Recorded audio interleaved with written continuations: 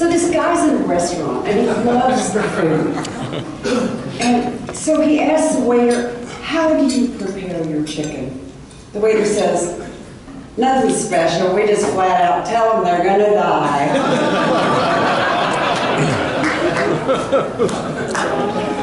So this has got to be my favorite national day that we've had all year. Today is National Men Make Dinner Day. And I am not kidding. This is observed annually on the first Thursday in November, and it's the day for men to take charge in the kitchen and cook for their loved ones. There is even a website, menmakedinnerday.com. Now, I am not done with this. Just listen up here. Men in here and everywhere need to be made aware that there is a list of official rules that must be followed, and some of them include main meal must include a minimum of 4 ingredients and requires at least 1 cooking utensil besides a fork. Man goes shopping for all necessary ingredients optimally after doing an inventory of the kitchen, so you don't end up with 2 64-ounce jars of pickled pimentos. Man may, if desired, turn on the radio or his favorite CD. Man agrees not to be within 30 feet of the TV remote during the cooking process. Now, there are actually 10 official rules. There are 12 official rules, and I know some of you will be interested, so I printed off some copies for you to take home so you can abide by the rules. There are even top 10 reasons to participate, one of which is, while cooking, you can still wear your tool belt. Simply replace the hammer with a whisk. So thank you for indulging me in that. I thought it was very important to share.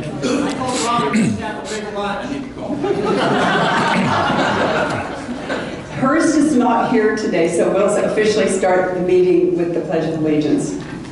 I pledge allegiance to the flag of the United States of America and to the republic for which it stands, one nation under God, indivisible, with liberty and justice for all. Our invocation today will be given by Ann Palmer.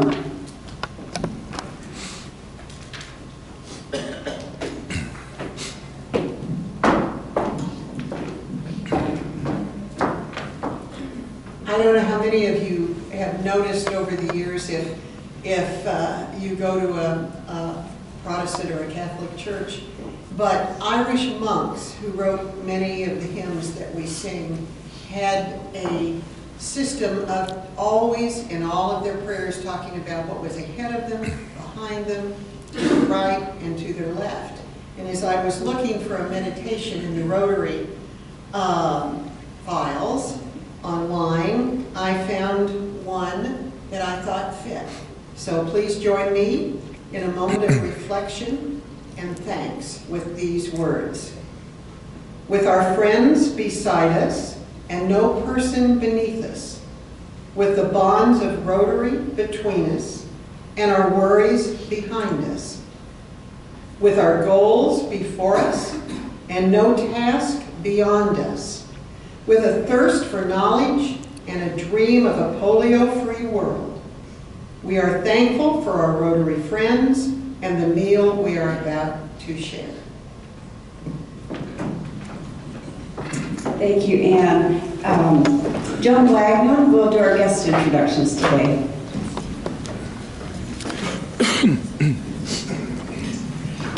We have a lot of guests, and as is our tradition here at Rotary, I will call the name of the Rotary member, and you will stand with your guest.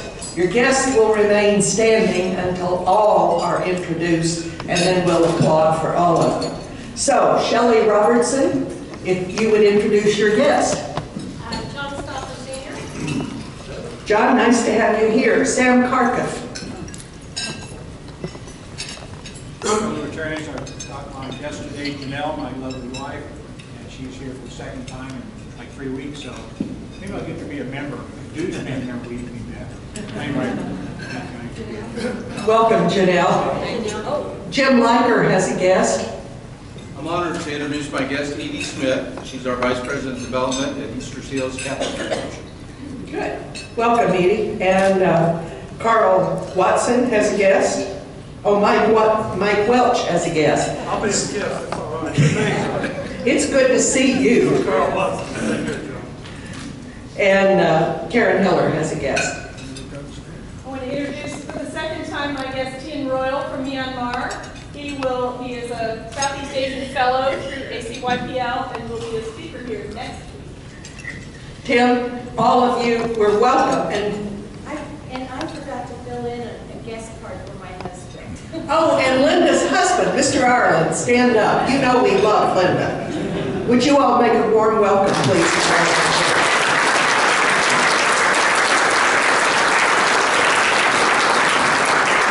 We're really glad all of our guests are here today. Our November featured charity is the Islamic Center of Topeka, and we will be helping to support their center, for their 4th annual Thanksgiving turkey giveaway, and they are able to feed 200 hungry, needy families. The turkeys will be distributed on Saturday, November 18th at Let's Help, and we'll continue the support of this through the month of November. We have several very important announcements today. I'm really excited about this. First of all, just a heads up, the Soulmates and Covered in Coats distribution will happen in a couple of weeks, so be on the lookout for the details of that, and we'll ask our volunteers to help with it. We have our very exciting Polio Plus announcement. And Sam, if you would make your way up here. And I just want to tell you that you can actually still contribute today. This will be the very last day, either by check or credit card.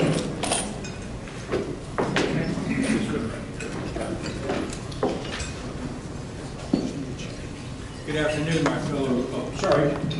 my fellow Rotarians. Before we get started, we have a short Polio Plus video we'd like to show you. So, Linda. Wow.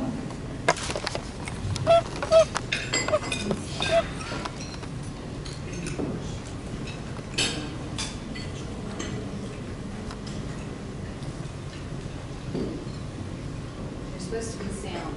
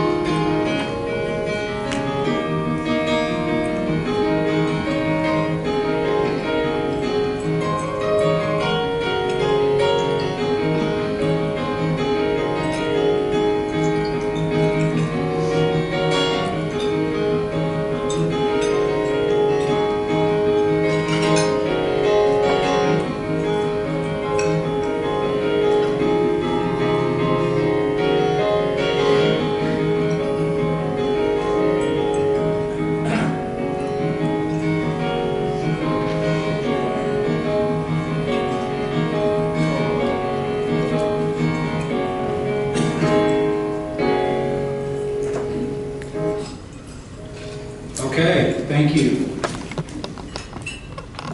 I want to tell you all that it has been my honor and pleasure to chair our Close Polio Plus campaign over the past month. President Grace asked me early on in her term if I would consider chairing this year's drive. And my first thought when I heard that was of my wife Janelle, who survived polio as a child. I knew of Rotary's commitment to eradicate polio, but I really didn't know much about it. But I do remember when I was a kid in the 50s and the swimming pools that were closed due to the fear of an epidemic, I remember that it made me mad that I couldn't go swimming. And I knew it was bad seeing pictures of kids at my age that are in lung machines and no cure in sight. Not knowing what I was getting myself into, I told Grace yes, and several wonderful things began to happen, as they usually do when Grace asks you to do something. Our district had stepped up with a dollar match for Polio Plus contributions in October at $20,000. The Gates Foundation offered to double any funds raised in October, and Rotary International offered a 50-cent match for every dollar contributed. So for every dollar we might raise, Polio Plus would receive $4.50. And then shortly thereafter came the word that the match had been raised to $6 for every dollar contributed. And now we are getting serious. On top of that, the Polio Plus money that was raised in October could be applied to Paul Harris Awards, and many of you took advantage of that. And so this is getting to be a pretty good deal. In our initial planning meeting, I was asked what I thought we should set as a goal for Polio Plus contributions within our club, and I foolishly blurted out $20,000. That's what I heard in the room, was nothing. I came up with that figure only because it was what our district was offering on the matching funds, and I thought the sooner we got going on it, the better chance we had of getting all that district money. I don't know how much of it we got, but I think we got quite a bit of it, thanks to all of you. To me, that meeting that we had initially seemed to end rather abruptly, because I knew the campaign was about to begin in a week and I had no idea what to do. So I started thinking about what I could do to introduce Polio Plus both to myself and to you all as members. And I made the first announcement that Polio Plus was beginning shortly, and there was no balance for a while. And then a lead gift came in of $1,000. Shortly thereafter, several $500 came, and I began to believe it really might happen. Well, I went home that day after my first introduction to you all, Polio Plus, and asked Janelle if she would consider coming to our October meeting to tell you of her polio experience, and many of you were here, and she agreed to do so. Thank you, honey. That was a very courageous thing for you to do. Several other club members and several other courageous members came forward too. Mike Hall and Kathleen Barker came to tell their stories of polio within their family. Dick Noel, one of our members, came up and shared some history of him and his father, John, starting our club's Polio Plus campaign in the late 1980s. And Pat McKayla shared his thoughts a week ago about what Rotary means to him and what each of us could do to achieve our goal. And I want to thank each one of you individually as well. Well, after the first week, we had about $8,000. The second week, about $11,000, and the third, nearly $17,000. We were getting there, and then I realized I nearly forgotten about the Paul Harris match, so we began calling folks within $500 of getting their first one or another level in Paul Harris, and many of them donated as well. Plus, the October cut money went to Polio Plus, which I'm told is a record donation to the cut money for any one month. Within a week or so, I was thinking through the campaign that even if we did make our goal, to remember that every dollar we gave in our club paid for 6 polio vaccinations in undeveloped countries. It put doctors, nurses, and volunteers on the ground to deliver them in places we cannot even imagine. It confirms to the Gates Foundation that they made a wise choice to partner with Rotary to eradicate polio right down to the club level. It shows how generous we are to cherish with our time, our money, and our commitment to Rotary, its principles and programs, locally and worldwide. It makes number 3 and number 4 of our 4-way test a real tangible thing. You know, the ones about goodwill and better friendships and about benefiting people we don't even know. It's a wonderful thing. So before I share with you the results of our efforts, I want to thank each and every one of you for making our Polio Plus campaign an unbelievable success. Each of you are incredibly generous individuals in and out of Rotary. So, without further ado, we need a raucous table drum roll to awaken the Polio Plus gods. There it is. We raised $20,609.37 and the matches $123,658.62. Thank you all so much.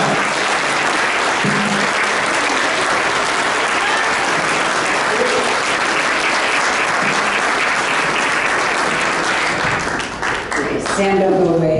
You know, last week, Blanche put this cape on my shoulders because we're a superhero club. Well, I made a unilateral decision that from time to time we will recognize superheroes in our club. And Sam, you are our superhero for leading the charge and making this happen. So you get to wear this for the rest of the meeting.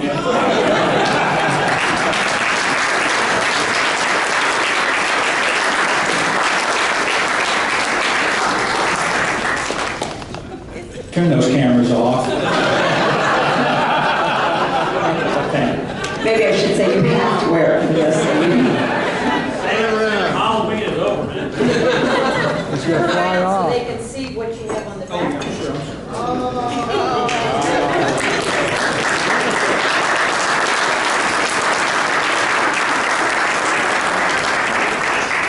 So last week I promised that we would only be 1 week late in announcing our slate of officers for next year, our nominations. So if Glenn will come up, he is the chair of this committee as immediate past president, and he gets to make these announcements.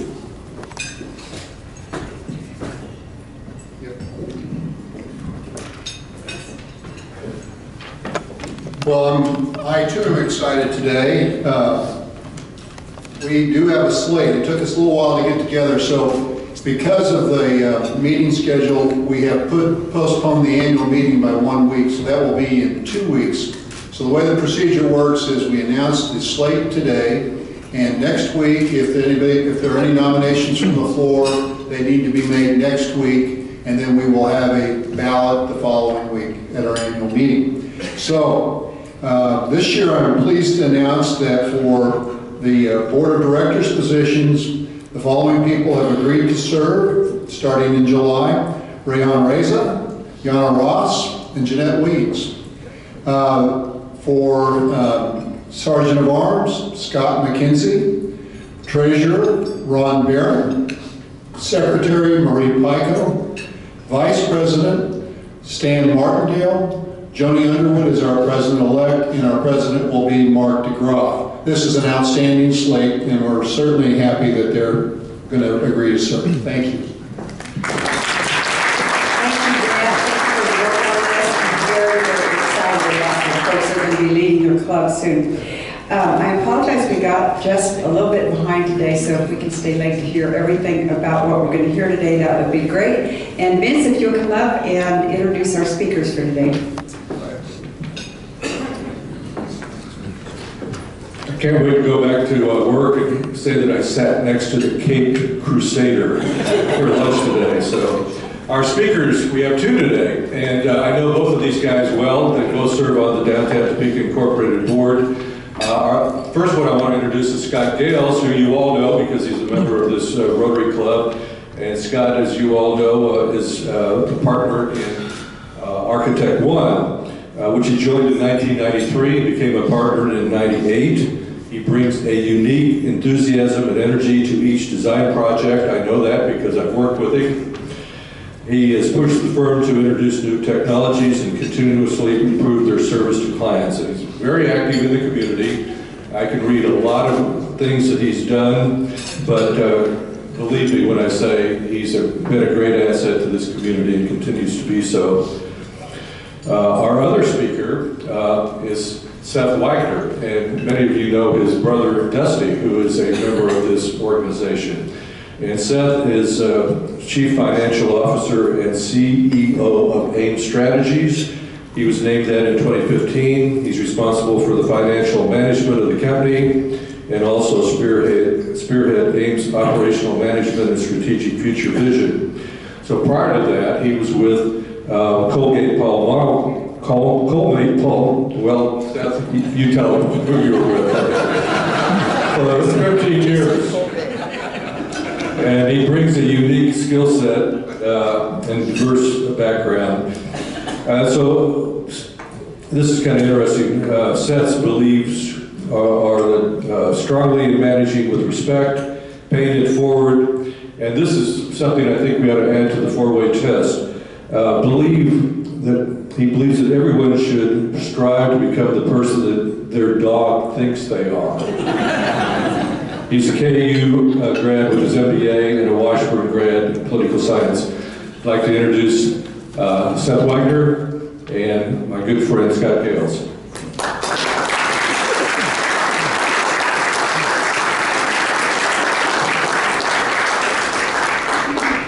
Thank you, Vince. Thank you for having us here. We're really excited to talk to you guys about everything that we've got going on in downtown Topeka.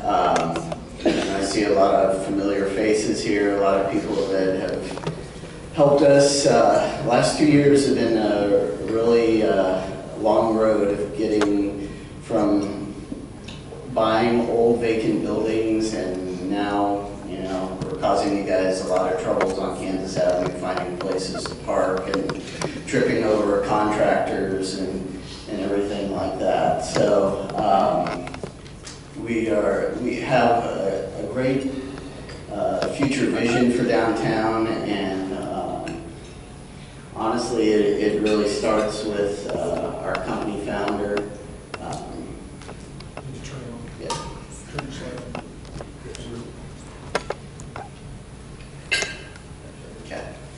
Our company founder, Cody Foster. I met Cody in college. He was my fraternity brother. He was my roommate my junior year of college. He wanted a big room, and I was an upperclassman. And little did I know that you know, this relationship would be here more than 20 years later.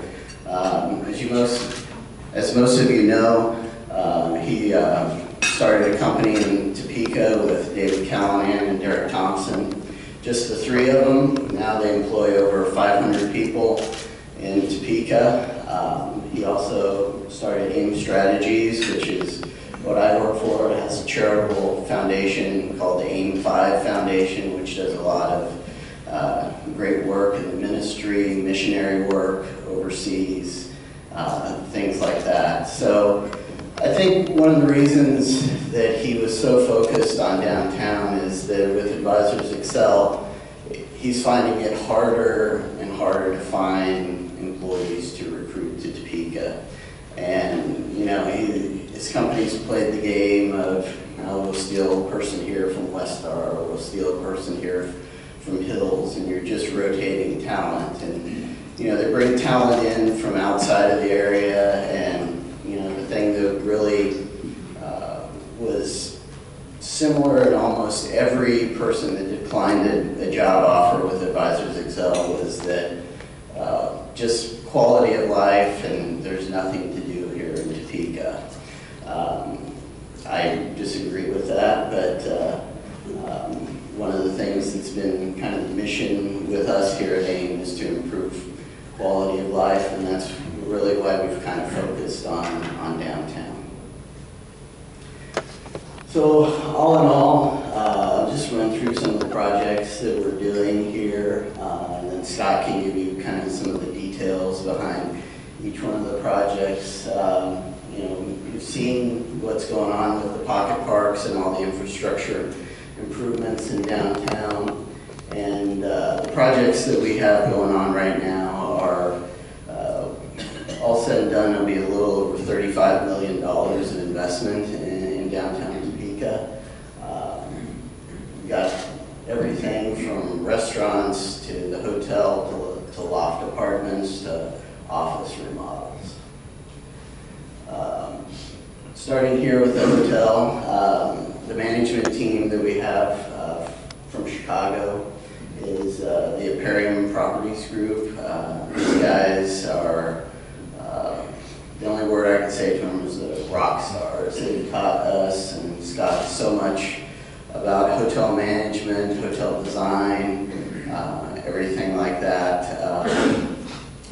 Two of their founder, Mario Triocci, used to be a very high-level executive with Marriott, and Michael Kitchen, who's the one running the project here, has run hotels from the British West Indies and all over the world. So I wanted to show you this property in La Crosse, Wisconsin, called the Charmant. It is an award-winning property that they have, and I think one of the things that, you know, attracted us to them was that they focus on markets like La Crosse, like Topeka. So they understand the dynamic, they understand the story, the downtown revitalization. So This property is just really amazing. This is their outdoor dining area across. It's just, this is something that we're wanting to replicate here in Topeka, just simply from the fact that, we don't want to deliver to you guys what a standard hotel is. We want something that Topeka hasn't seen before, that is just going to be like, you walk in and you're going to be, wow, this is really something amazing. We want this to be a community gathering point.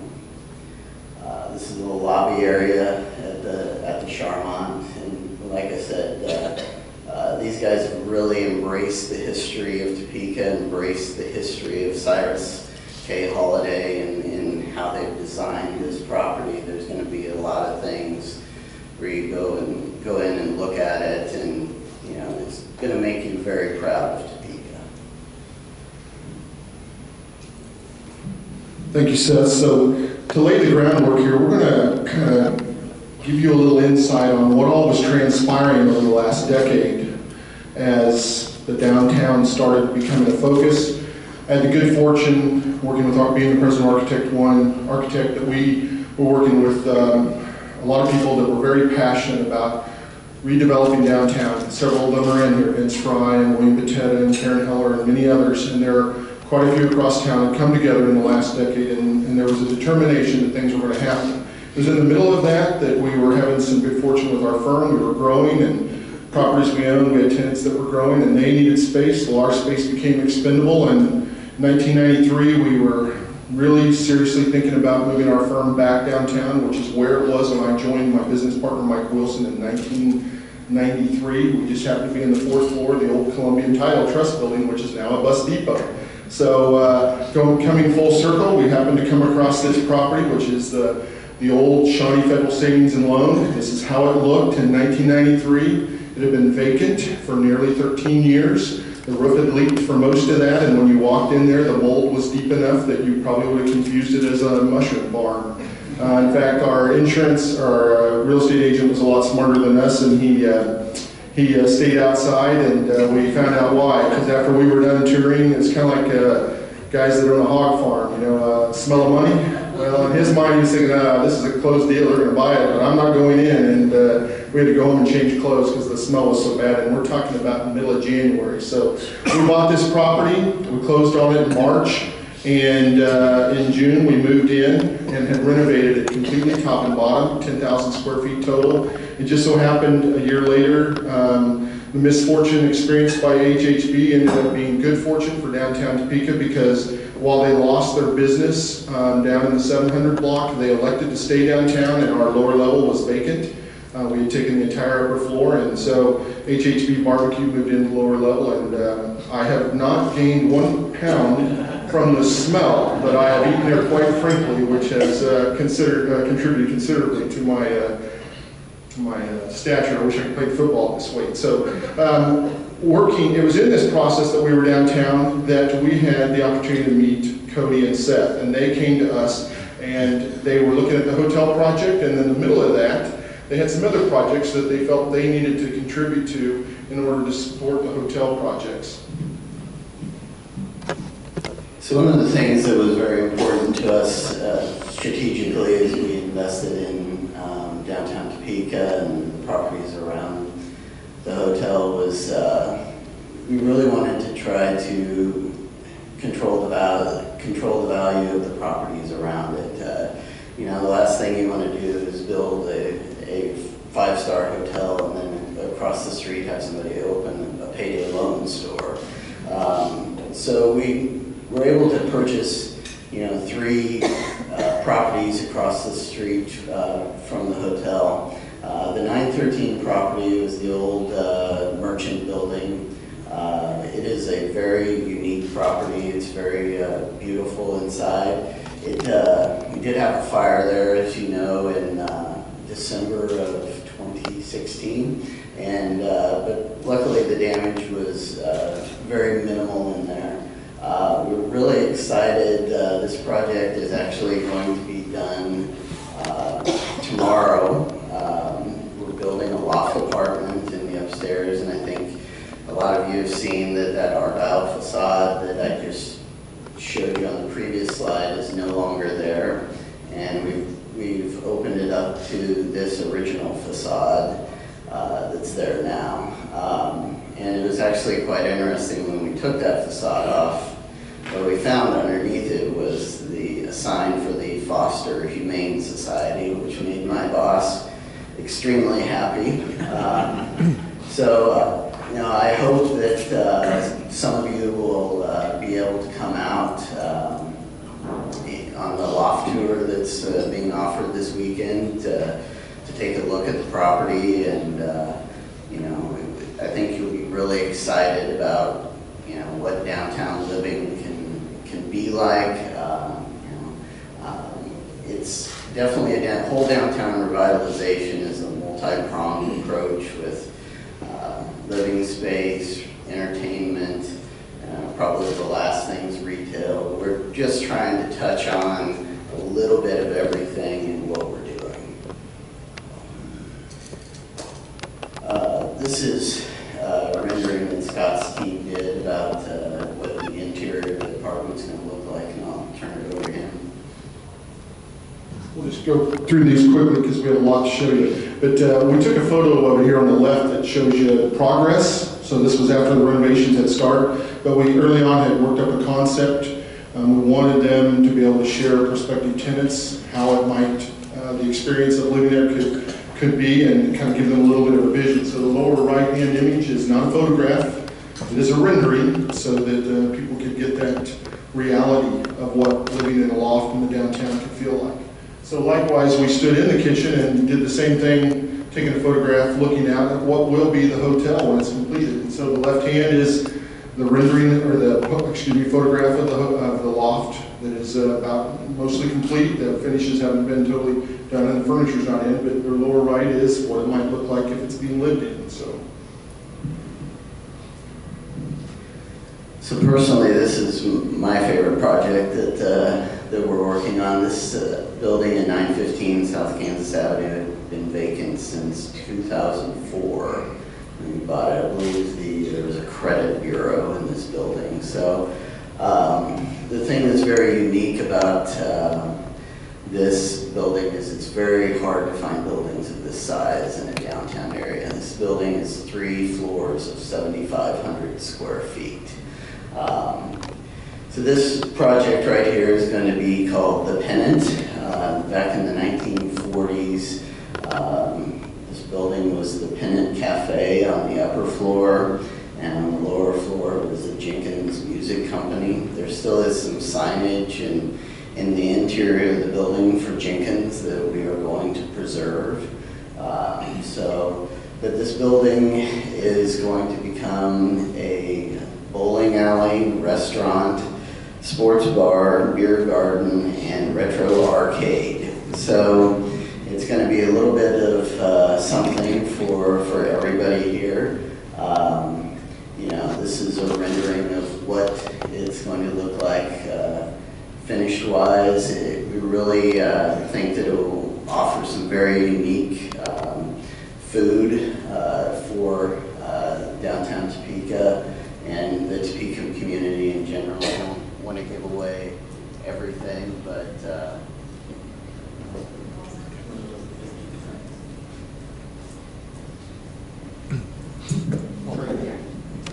I don't want to give away everything that we're going to be serving here, but you know, really excited for this. This is going to be close to I think $2.5 million investment in downtown Topeka for us.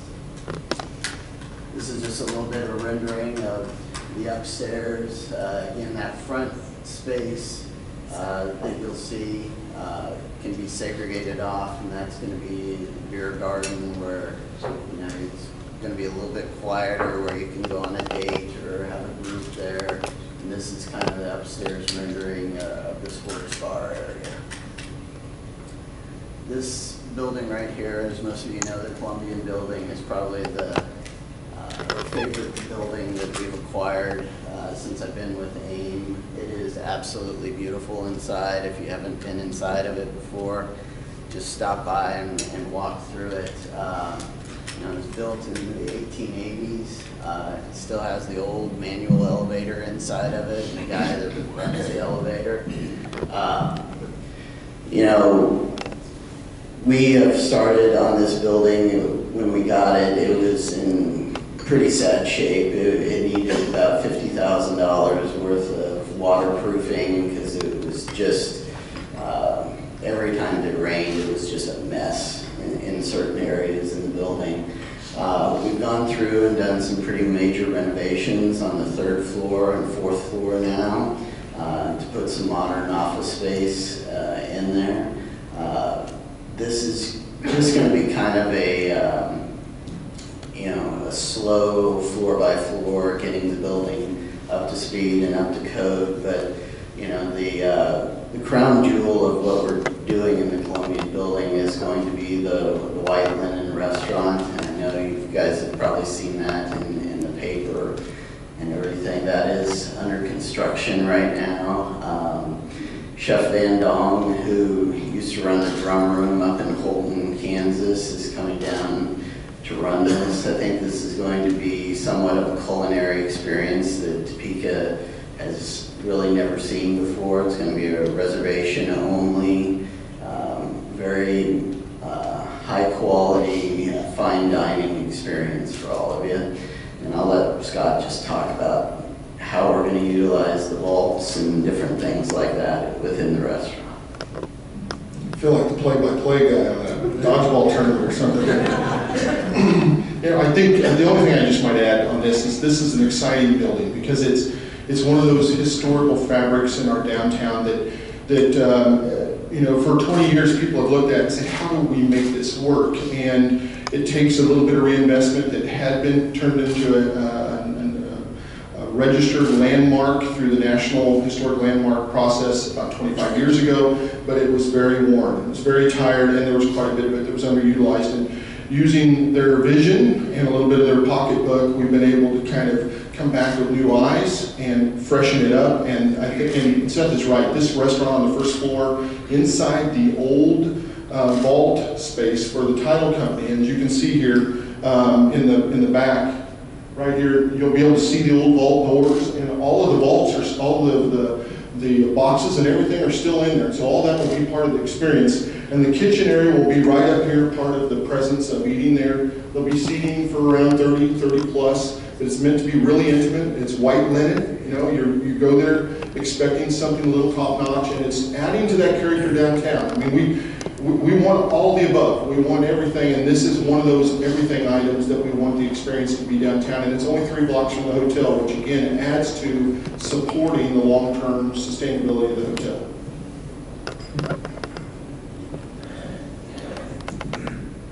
So as many of you see, this is the shell of the Cyrus that you see now. The 912 space on the left is going to be our banquet space. And then between that is going to be a courtyard and the tower that's going up there. You know, we were really disappointed that we weren't able to, you know, fully utilize the old 920 building. It's just that when we got in and started doing a lot of the demolition there, the structure of the building, it had taken so much damage in like the '66 tornado and some of the other things, it just wasn't viable for us to keep. But you know, for this property, we're doing as much as we possibly can to, you know, embrace the history of what was there. You can see this was the original, you know, area from 920 down to 912 there. We are going to try to restore that 920 building to look very much like it was. You know, the Landmarks Commission and the historical standards won't let us restore it to exactly like it is, but we can get 95% of the way there, and that's our goal. Just a little overview of you know, the 900 block that Scott was talking about, and I'll let him talk about, you know, what investment in downtown has done to this block. So this is just a little bit of education for you on economic development and the return on your investment. I mentioned to you architect one had moved into the downtown about 4 years ago, and I just want to emphasize our office is right here. In the time period, in the last 10 years, we have been involved in downtown in numerous projects. It just so happened several of them were on this block. Not only were we investors in this building here at 900 Kansas City, which many of you may remember as the building that Thompson Crawley had a furniture store on the first floor, and the second, third, and fourth floors were all blocked in. It is now fully occupied. In fact, we like to say it's 105% of its original performance because we weren't factoring in square footage in the basement when we renovated the building. But it's now in the National Historic Register. You can see there's a placard on the front of the building, fully operational. By the way, that building you could buy for about $400,000 about 7 years ago. Now it's appraised, well, a business person don't want to tell you what it's truly appraised at, but the investment was $5 million in this thing, and it's worth far more than that now, fully leased. Back here in the corner of this little white box, you might remember that as the old AC Sporting Goods, right? Well, they closed their business a few years ago, and Zimmerman Law Firm moved in there. They spent about $500,000, and when AC's was in there, it was a pretty tired building. In fact, about half of it wasn't being utilized other than maybe to store shoes that were 20 years old. So after they moved out, Zimmerman spent an investment. They pretty much have doubled the value of the building. So it's an amazing building. If you've never been in it, you should go and see everything they've done. Right behind there is the Coronado parking garage. At one point, we had an offer to buy that from the city for $1 million. And they were prepared to sell it because they could only keep it half full. Well, with the hotel, it's going to be full. It's a cash revenue for it. I think they probably sell it for considerably more than that now. But to replace that parking garage in today's dollars would be about $7.5 million. So that's what the true asset value is there for setting up 250 parking stalls. Many of you remember this as the old Department of Education building. Well, actually, it was the Scott Puffer Chevrolet building built in the late 20s. And after it was damaged severely in the tornado in the 60s, Department of Education moved in there. They had built the third floor on top of it. It was built that solid. You could just come in and add another story, which is unheard of in today's day and age. Well, when the Department of Ed said, you know, you haven't done anything for 50 years, we're moving out, the Scott family was distraught. They couldn't sell the building for $500,000, no takers. So they, in negotiating with realtors and people from the state, they basically told them, look, if you do certain improvements, we will reconsider it. Now the Department of Revenue is in there after they renovated it to the tune of $5 million. That's a 50,000 square foot building. So $5 million to renovate 50,000 square feet. Think about that a little bit, doing the math. But the resale value of that now is about double that. Okay? We have a client that owns this lot, Marvin Spees. He's not in a big hurry right now, and I wouldn't be either if I were him. Okay? That's a very popular corner now. And we have this client that came along. Those 3 or 4 buildings right there, if I would have tried to buy them all, I probably could have got the whole package for about $700,000, all of them. And there was about 5 buildings about 5 years ago. And I'm not even going to guess what kind of deal Seth was able to get. But the hotel reinvestment downtown is going to be about $25 million. So 7 years ago, I probably could have bought this entire block, the entire block, if I had cash in my hand for probably $6 to $7 million. When this project is done, not including what might happen right there, you're going to see about $45 to $48 million in reinvestment on one block in downtown. Now that is a return on your money. And I would add that most of that can be contributed to the fact that the city decided to collaborate with private sector to redo the downtown. And that gave people the confidence that it was okay to reinvest in the downtown, which is why we're here talking with Seth and his partners today.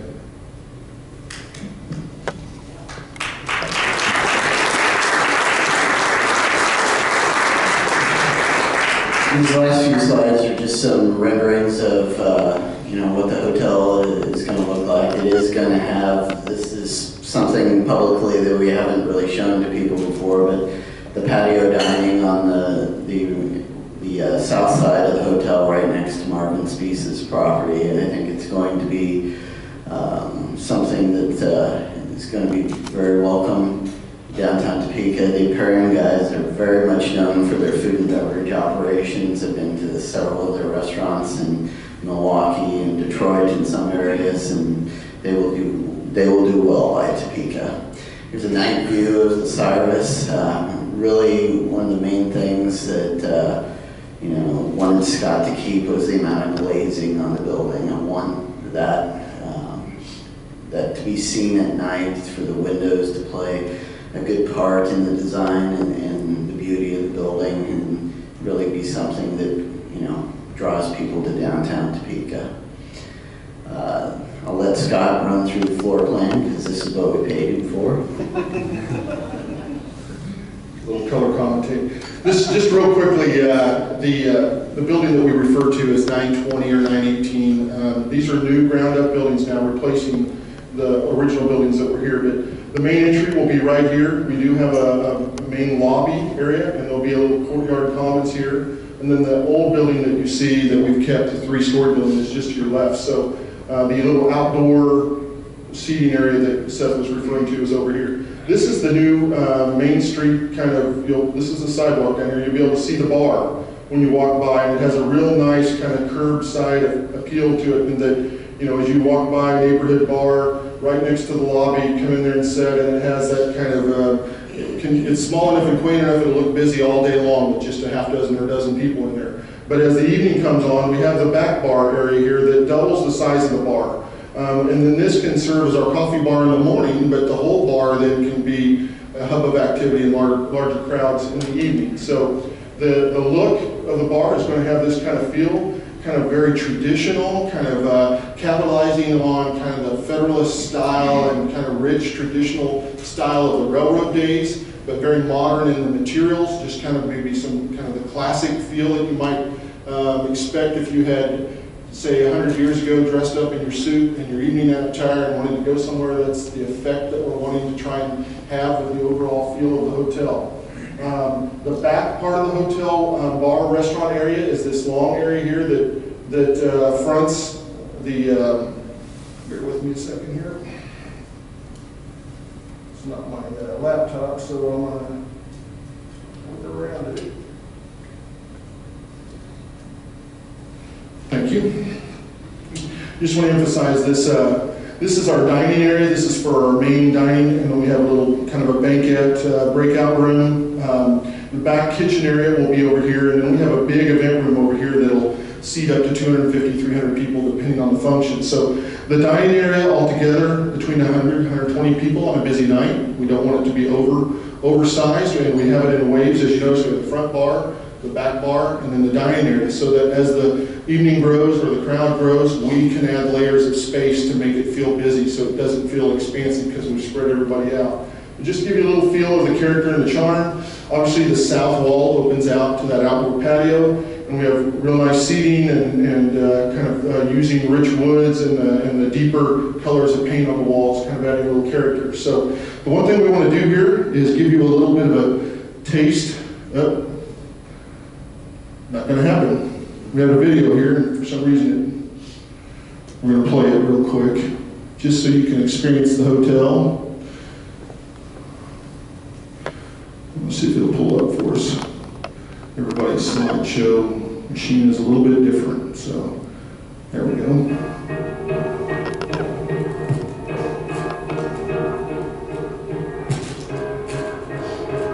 going to bring it alive, and if you're confused, this is not a real film. This is just a three-dimensional computer-generated graphic. So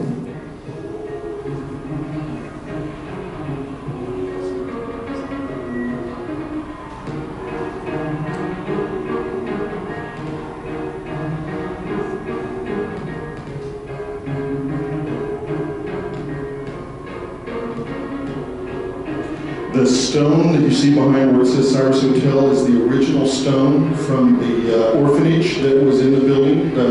It used to actually have some emblems on it that were destroyed over the years.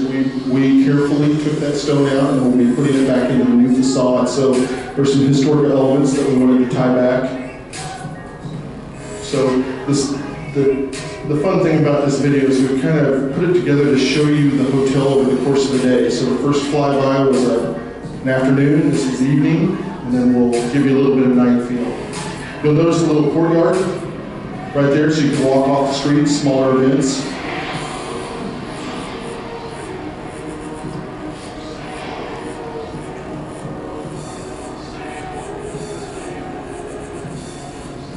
We're very excited about how we've been able to maintain this old three-story building here. We call this area right off the street the gallery. It's a smaller space, so we can have functions like First Friday events where you can walk in off the street without having to go through the lobby.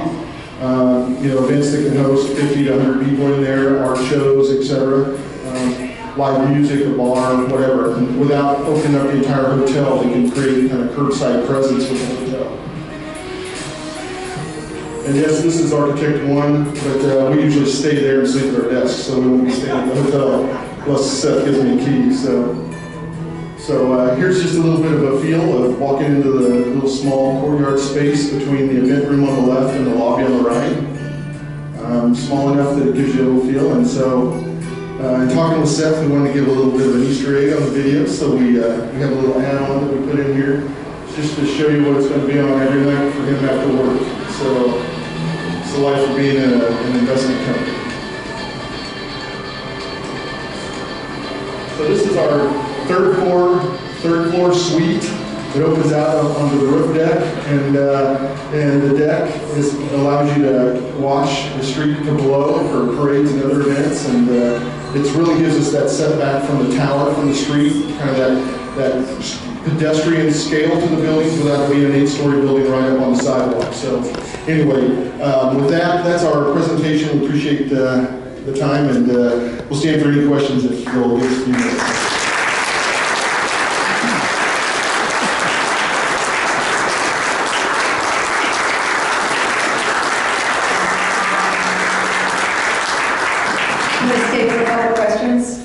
If you need to leave, go ahead, but this is such a valuable presentation, so we'll wrap it up shortly. Maybe 2 questions. Ann. I don't have a question, but thank you. Thank you.